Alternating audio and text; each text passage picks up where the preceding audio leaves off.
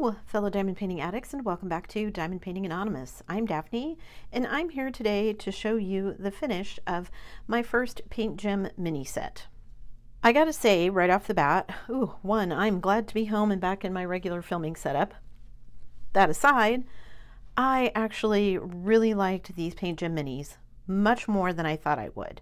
Now, I thought they were round. They're not. They're square. As far as I can tell, I think almost all of them are square, and they're little mini kits. They don't take very long. They are kind of pricey, not gonna lie, but I will say they're packaged extremely well. You get these little packages, and they have the slip covers over the top of them to tell you what is in the set. This was my museum set. This is the first one I bought. When I bought them the first time, now I have purchased all of mine on sale. And then I've also gotten a discount, I think. So mine were a little less expensive than they would normally be.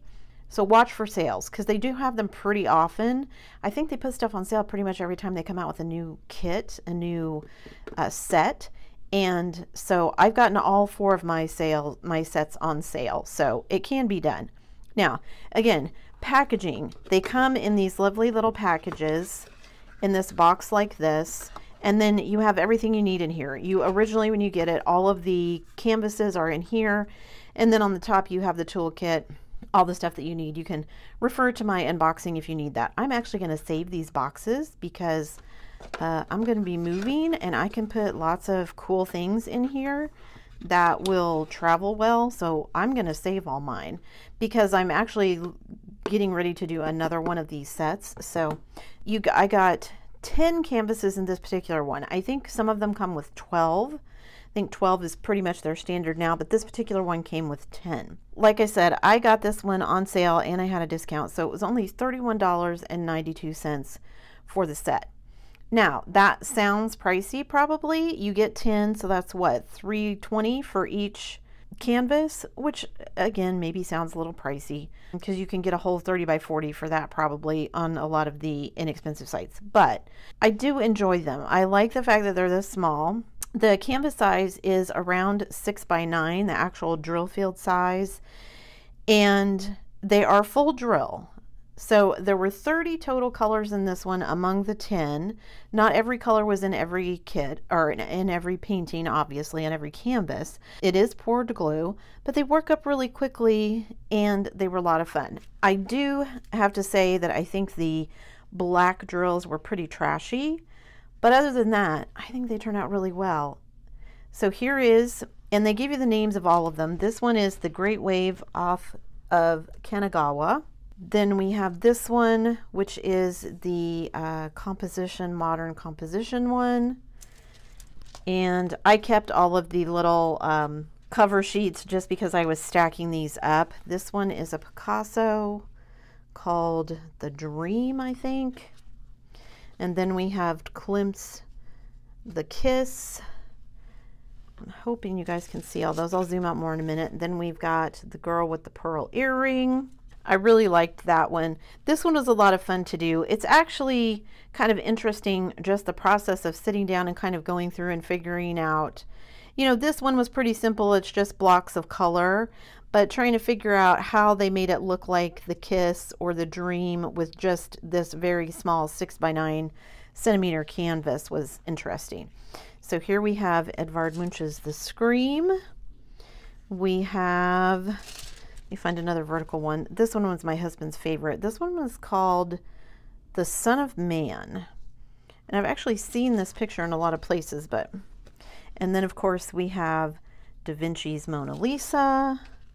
We have Van Gogh's Sunflowers. And then we have an odd number. I wanted another vertical one, but this one is horizontal as well, which is Van Gogh's Starry Night. So I guess, you know, 2 Van Goghs. I just thought it was really fun. I mean, again, I was able to do this on an airplane. Crystal recommended to me, and I will be doing this if I travel on a plane anytime soon and I'm working on any of these, to use some washi tape or something, or some double-sided tape to stick them to your plane tray table so that it doesn't move around. That way you're free hand, you've got both hands to kind of because I was diamond painting directly from, I forgot a tray, so I was diamond painting directly from the containers. Not my preferred method, but it worked. And then I got to finish, I was working on the Mona Lisa on the plane. And then I basically finished most of the rest of these at the cottage, looking out at the water, which was amazing. So yeah, I started these on the 12th and I finished them all on the 15th. So it took me 3 days, but it only took about 5 hours to finish all of these. And I'm sure on some of the other ones, you know, these are more, what do I want to say? There's more drills on these, I think, because it ends up filling up that whole 6x9 centimeter space. Whereas if I'm doing my rainbow set or my doggy set, it's just kind of a cutout. So it'd be like doing the flowers with just the flowers and not the table here and none of the blue background. So I think my other sets are going to go faster than this one, but I do really love how they turned out. Now, then the question for me is, what do I do with these? Because I have 10 of these and they're so small. You know, my normal portfolio holds 30 by 40s. So what I think I'm going to do is I'm going to get out my black cardstock and I'm going to trim all these down to get rid of all the white around them. And then I'm going to try and see if I can fit all 10 of these on one, maybe 2 pieces of cardstock. Like I definitely want to put all 3 of the horizontal ones. Well, maybe. Yeah, I don't know how I'm going to arrange it yet, but they're going to go in my portfolio. You could probably get some, you know, little frames if you wanted to. I did some searching on Amazon. What I wanted was like a collage frame, you know, where you get a whole bunch of openings in one big framed painting that I could hang up, so I could hang up all of these. I didn't find anything because I'm in the US, frame sizes are in inches, and trying to convert, you know, 6x9 centimeters is great. It's nice, it's smooth, but then when you try to convert it to inches, it's point something something, and trying to figure out, especially with frames, if the size that they're telling you is the mat size, opening size, if it's the actual opening size and whatnot. So I just decided, for me personally, I'm just going to put them in my portfolio. That's easy for me anyway, and yeah. And then if I want to frame my doggos later, I think I've got some options for that. But these, because they fill the whole 6x9, I found some frames that are made for with your kids. You know, you have all of their school pictures, so grades 1 through 12, and then you, or 1 through 11 or something, and then you have their final graduation picture, a bigger one on the side. But if I could find something like that for like the doggos or the rainbow set that I'm going to do, I think that would work. I don't think that will work for this one because it fills the whole 6x9. So these are just going to go in my portfolio. But yeah, really, really quick, really fun. And I was actually working on another canvas while I was working on these. And so what I would do was, you know, work on that canvas for a bit, and then I'd be like, oh, I'm going to just do these. Because, you know, in 5 hours to do 10 of these, so roughly half an hour to finish one. And I think they do a really good job of, you know, within the confines of that small 6x9, making it look like the original painting. Some liberties, of course, but I think they all turned out really well. And like I said, except for the fact that the black drills were kind of trashy, I think they all turned out really well. So if I bring this a little closer, you can see, I mean, they do fit all really nicely together. I took some close-ups of these and I put them on my Instagram.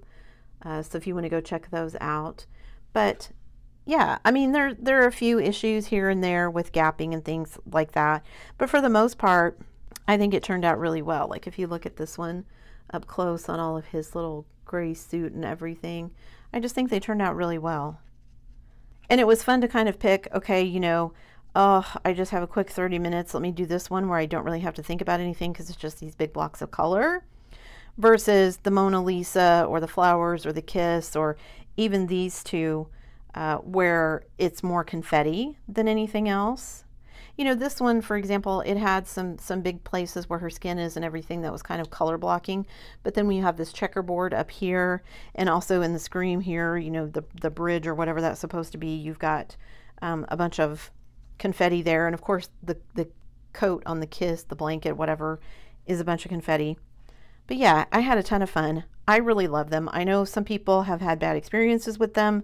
I can't speak to that because I haven't. I've just ordered, like I said, the 2 sets. I got this set and my doggy set at the same time. And then when the rainbow set came out. I got that and the ocean set when they were both on sale. And they have a ton of them. They've got a tattoo set. They've got a plant set.